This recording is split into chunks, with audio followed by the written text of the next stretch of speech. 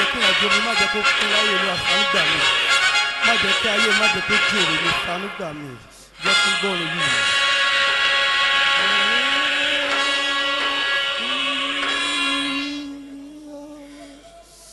Lord Jesus. Amen. Let's have our seat.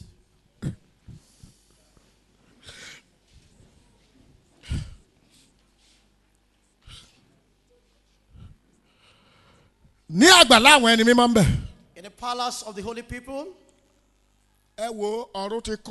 heaven is filled already. If I don't get there, it will be unfortunate. If you don't get there, it's unfortunate. Heaven is already filled up. You are right, sir. Ha! You can't see the end. I said, they say Abraham is in heaven. And I just saw him coming. As soon as you imagine within you, what imagine will be coming to pass. And the man was coming. From the crown of his head to the sole of his foot, his hair is white, immaculate, glittering. As he was coming, he has a beard. That beard is as if that beard is full of gold. All the saints bowed their head and they went through. He said, Paul is here. And Paul was coming. It's not as tall. He has a bald head. He has a bald head. But his hair, stars fill his hair. When I say, they say somebody's here, they say somebody's here. A thought came to my mind. You don't even ask where you come from. What are the saints there? Same. And I saw one Baba coming. This is Apostle Ayodele Babalola.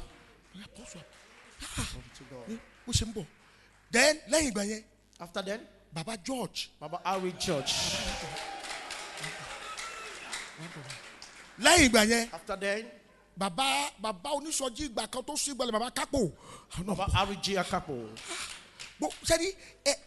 The star that feed that then any there's somebody I saw. I didn't take no conversation of him here. But I was told, do you know him? I said, I don't know him. George. They pointed to Baba Kapo.